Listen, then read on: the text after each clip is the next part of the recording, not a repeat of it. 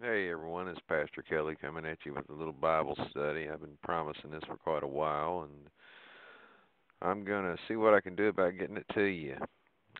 So many people anymore are worried about the end of the world, and thus the signs are there that our dear Lord Jesus is close at hand.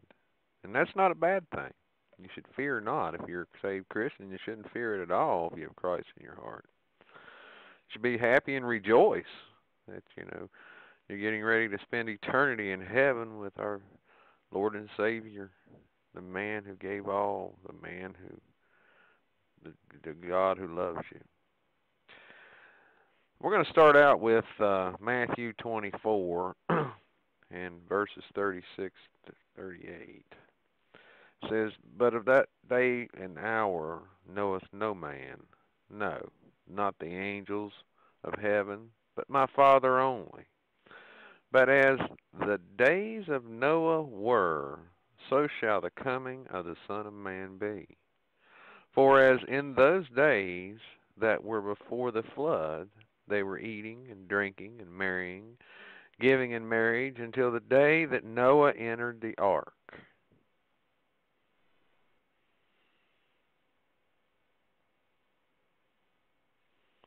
Test 1, 2, test 1, 2. Okay, we're going to jump down and back to Genesis chapter 6 and just see exactly what the Lord meant when it was the Lord Jesus that said that. What he meant about when the times of Noah. Genesis chapter 6, verse 2 says that the sons of God, that's the angels, if you don't know what that means, saw the daughters of men that they were fair, and they took them for wives, all of which they chose, which, God did not want his angels mixing with his favorite creation, which is man. Angels, of course, was his third favorite creation, and of course we know that's what made Lucifer mad, because God loves us more than he does the angels. The Bible tells us even that in the end times, or in heaven, we'll be ordering angels around. We'll be the boss of angels, which, that's going to be kind of different, but the Lord commands it, and that's what we'll do. "And the Lord said, My spirit shall not always strive with man, for that he also is flesh. Yet his days shall be 120 years." Now, until this time, you have Methuselah and all them, living 800, 900 years, whatever. What what it is it made God mad, and he cut our age down. He cut us down to where we are now, and there's a time, and well, actually, we're less than 120 years now, obviously, but he cut it back. That's how mad it made him. It says there were giants in the earth in those days, and also after that there was the sons of God came unto the daughters of men, and they were bare children to them. The same became mighty men which were of old, men of renown.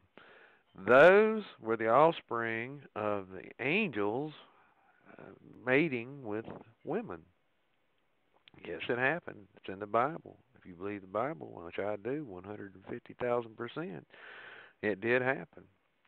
Here's the problem with that. "And God saw that the wickedness of man was great in the earth, and that every imagination of the thoughts of his heart was only of evil continually. And it repented the Lord that he had made man on the earth, and it grieved him at his heart." The Lord was sorry that he even made us at that time because of all the wickedness and the evil that was going on. "And the Lord said, I will destroy man whom I have created from the face of the earth, both man and beast and the creeping things and the fowls of the air, for it repenteth me that I have made them."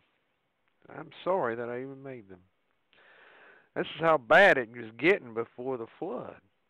And I go on here. It goes on to verse 11, says, "The earth also was corrupt before God, and the earth was filled with violence. And God looked upon the earth, and behold, it was corrupt, for all flesh had corrupted his way upon the earth. And God said unto Noah, the end of all flesh is come before me, for the earth is filled with violence through them, and behold, I will destroy them with the earth. Now, everybody's always, you hear it all the time on videos and pastors and preachers and reverends and whatever, and they'll speak of Matthew 24, and they always refer to that verse as it being the time of Noah. I do myself. And folks, a lot of you folks out there don't really know your Bible, and they don't really know, you don't really know what the Lord was speaking about, and I thought I would make this video and talk about it a bit. That's what he was speaking about. Now, all those things that I read you, all that fornication, all that lying, all that cheating, all that mixing up and wars and fighting amongst each other selves and stabbing in the back, everything you see coming to pass today, everything is what we are seeing was the times of Noah. And if you look at your Bible in Matthew, go back with me to Matthew 24, verse 37, but as the days of Noah were, shall also the coming of the Son of Man be. And we know the Son of Man, obviously, is Jesus Christ. For as the days that there were before the flood, they were eating and drinking, marrying and giving marriage, until the day that Noah entered the ark. They didn't have a clue what was getting ready to happen.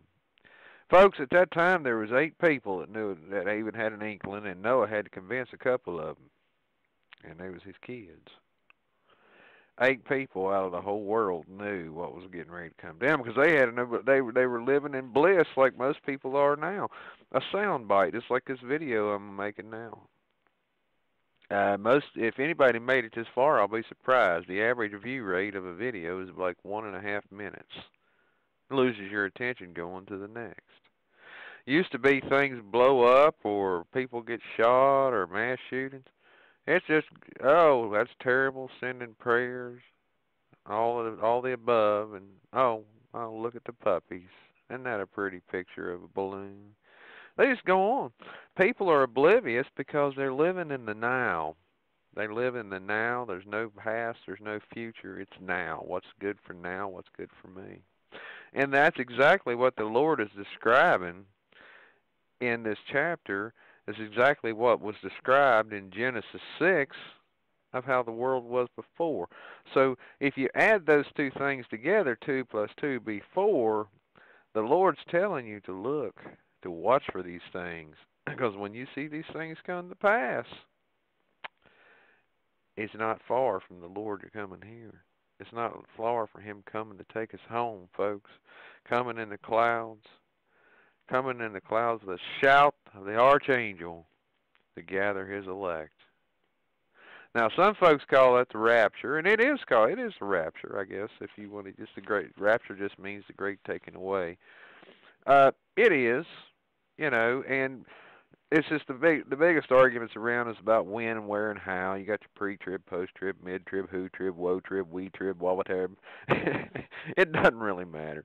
What it matters is if you're a saved Christian when the Lord comes, you've been ready. Are you ready? Are you truly saved? Are you saved in your heart? Did you accept Jesus Christ in your heart as your Lord and Savior? Did you wholeheartedly believe it? Because the Lord knows every hair upon your head is numbered. So he knows your heart. He knows your heart better than you do. So I pray that you meant what you said when you said it, because there's so many out there. It's just it's so easy to jump on this are you saved bandwagon and oh yeah, I want to be saved, and go to the altar, go to the altar calls or whatever, and not mean it, and then go on to the next thing. Oh, well, okay, did that today. Check that off my list. Now let's see what's on TV. Let's see what kind of porn I can surf on the internet. Oh, that's right, I got to go out tonight and get drunk with my buddies. Or, oh, wait a minute, I forgot I got a date with 3 different women, and I'm married to one of them. That's the kind of thing, that's the kind of life that's going on. I put out I don't know how many articles and things on world events that's taking place, that's showing up. People maybe look at him, give it a look, and go on to the next thing. Go play your little games. Go read your little articles, what have you. It's a shame. But that's what was going on in the times of Noah. They had not a clue what was coming down. And the Lord said that he is going to destroy the world. Now, the next time he's going to destroy it in fire. It'll be a great fire. And it's spoke of in Revelation, several different places. It's going to be a big old fire. There's the thing that a lot of people miss on the when and wheres. First of all, let me go back to Matthew and basically what Matthew 24:42. The Lord says, "Watch therefore, for ye know not the hour your Lord do cometh." So, in other words, always keep watchful. Watch for all these signs. He gives them to you. He tells you what to look for. He tells you. He tells you on back in Matthew 24 here. He tells you the things that you need to look for.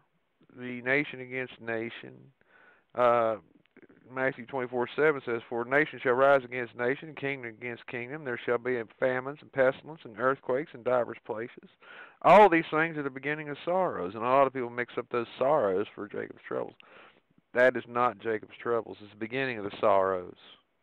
Because if you read on, you go on to 24:15, it says, "When ye therefore shall see the abomination of desolation spoken of the Daniel prophet standing in the holy place, whosoever readeth this, let him understand. Then let them be in Judea flee into the mountains." You know, that is after the beginning of the sorrows. The sorrows is not the is not. I'm going to get rebuked for this, I'm sure. The sorrows is not the abomination of desolation. Sorrows is what we call the tribulations. Okay? And folks, we're going to go through tribulations. We're already, think about it, people. You're going through tribulations now. Yeah. But here's the thing. If you go jump over to 2 Thessalonians, uh, 2 Thessalonians chapter 2, verse 3 says, "Let no man deceive you by any means. For that day shall not come, except there come a falling away first, and that man of sin be revealed, the son of perdition." We all know who that is. That's Satan. So, in what was going on there in Thessalonians, Paul had been there to Thessalonica, and people were starting to say they were seeing the signs and all that of times of their times, and they were going around saying, "Well, the Lord's coming, the Lord's coming." Well, no, he's not. He wasn't. Obviously, that was 2,000 years ago. But he was telling them, let no man deceive you. There has to become a falling away first. The great falling away, okay? An exceptional falling away. And the man of sin be revealed, son of perdition, who opposeth and exalteth himself above all that is called God, or that is worshipped, so that he is, as God, sitteth in the temple of God, showing himself that he is God. Now, look, folks, the last time I checked, there isn't a temple built in Israel. Oh, they're trying. Oh, my goodness, they're trying their darndest to get that temple built. But it's not built yet.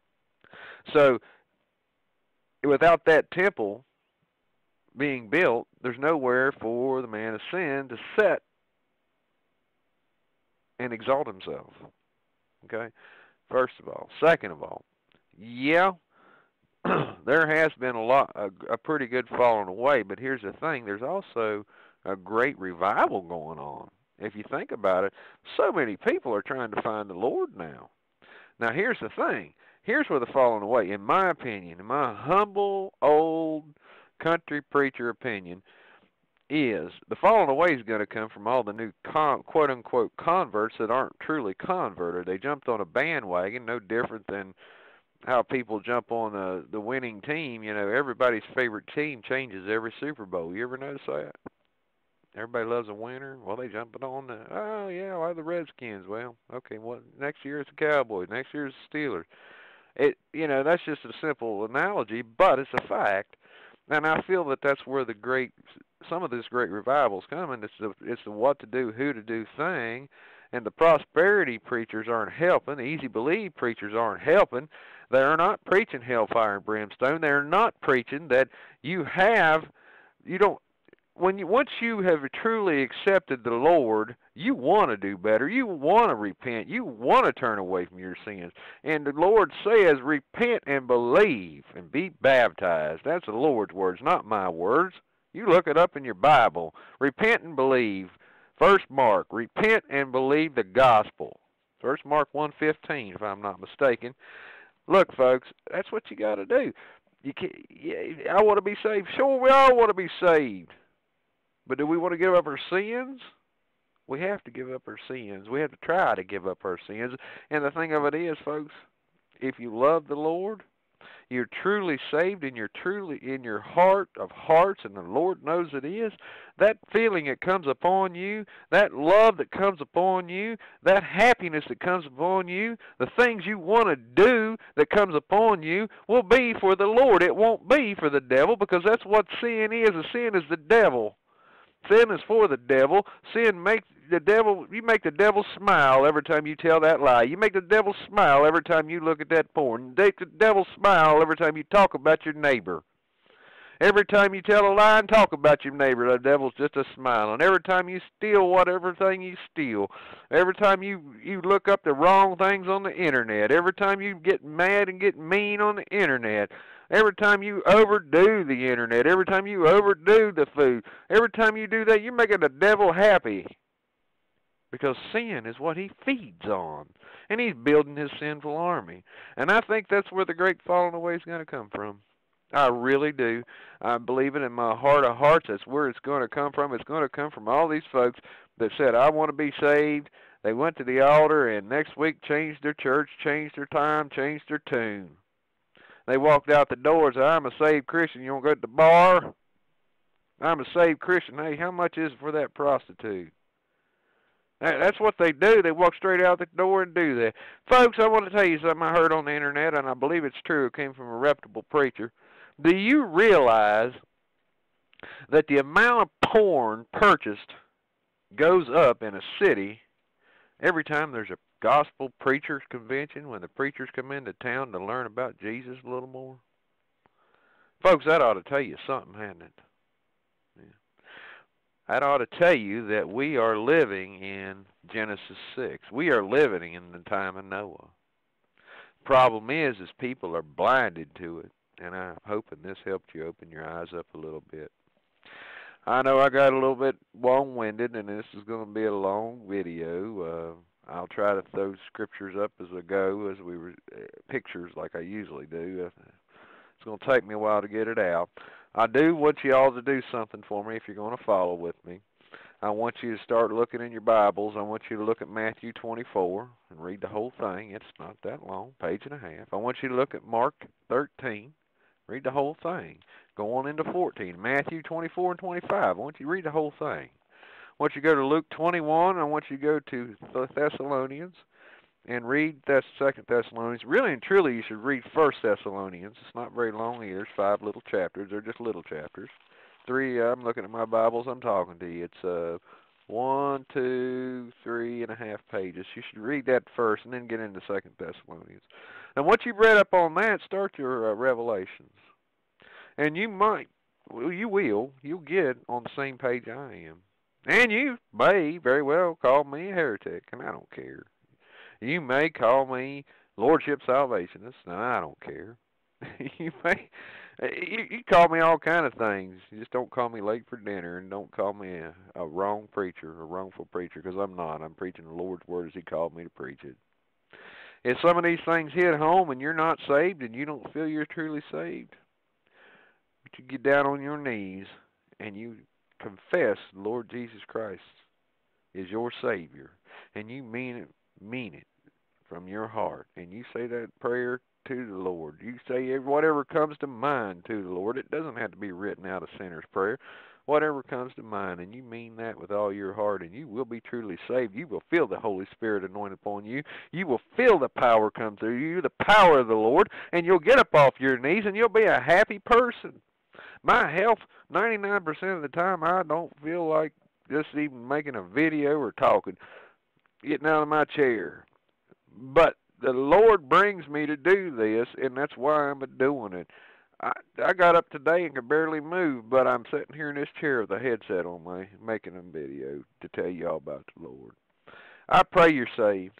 I pray with all my heart, Lord God above, I pray these people that are even listening this far as 20-some minutes are saved. I do indeed with all my heart because I love you. I love you, everyone in Christ. And I want every one of you saved. I want every one of you to go with me to heaven. Me and my wife will meet you and shake your hand and fellowship with you in heaven. I really mean that. But we got to remember one thing, folks. We got to remember one thing. Wide is the way to destruction. Narrow is the path and the gate to salvation. And few will find it.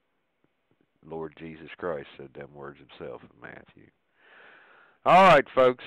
Pastor Kelly's rambled on enough, or preached on enough. This is actually, you guys have actually gotten a little dose of Pastor Kelly preaching. So I love you. I hope you can hear my smile on my face. I love you. I love you in Christ. But just remember, Jesus Christ loved you more. Pray for us. We'll pray for you. Pastor Kelly's out of here.